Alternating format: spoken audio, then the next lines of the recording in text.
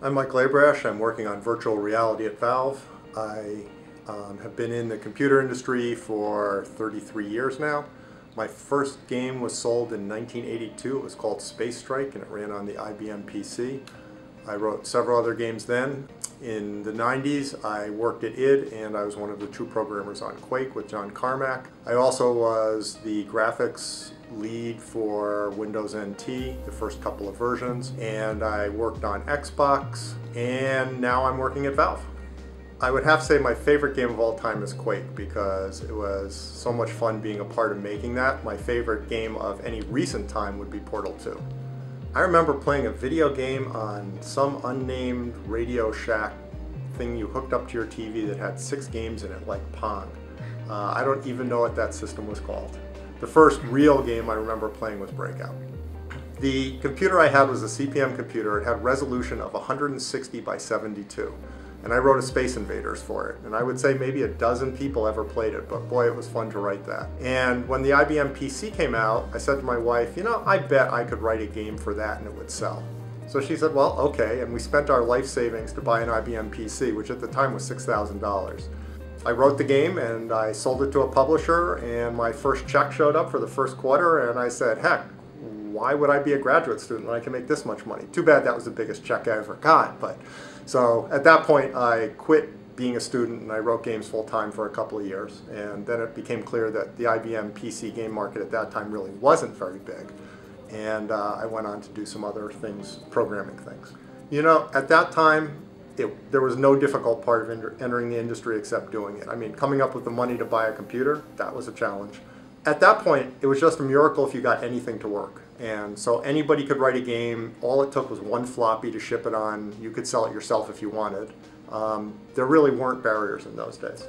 Well, back in the 70s, late 70s, I was a graduate student in energy management and policy. So I had everything but written my dissertation, and then I had this microcomputer and I had to do some stuff on it for work, and it was way more interesting to write games on it than it was to finish my PhD. So that's what I did previously. The first class I took was a Fortran for Geographers course in 1974 when I was a freshman.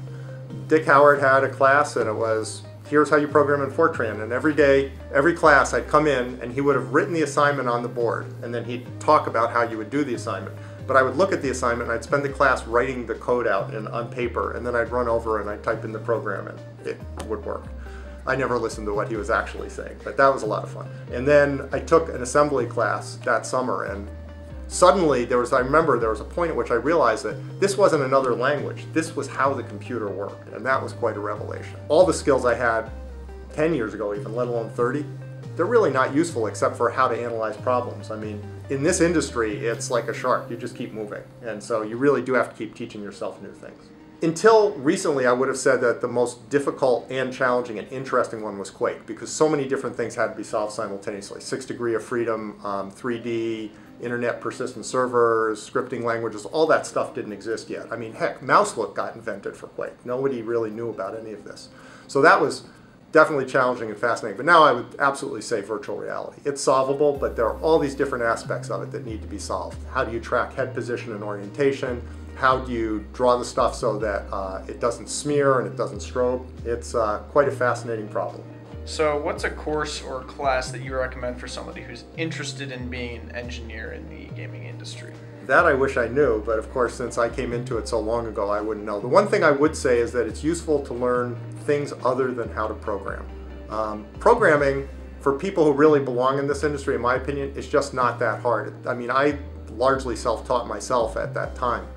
And what is hard, though, is knowing how matrix math works well, knowing how to do things like solvers and image processing and such. Having some hard, deep knowledge to go with your programming skills, that's really valuable, because there are a lot of problems you can't tackle any other way.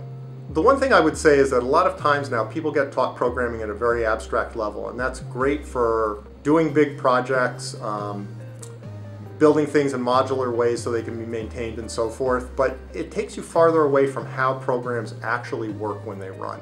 And the key to performance, which is my favorite part of programming, is how programs interact with the hardware. And in order to do some things, you really have to understand that. Now, that's more true now than it ever has been for what I'm working on, because in VR, if the hardware doesn't work perfectly with the software, you don't have an experience that you want to have. And so it turns out that there are specific things you can't do until the hardware enables them to happen. And in order to get the hardware to do the right thing, software people have to participate in the process. I'll give you an example, which is that realistically, Quake, as it came out, could not have existed until the internet was fully in existence and had persistent servers. And so that experience of being able to jump in, play with other people, jump out on servers, just couldn't have existed. And you have to make the hardware exist to have certain things. The way it works at Valve is, if you think there's something that is a really valuable thing to do, you should go and do it and see if you can get other people to do it with you. And that's what I did with virtual reality.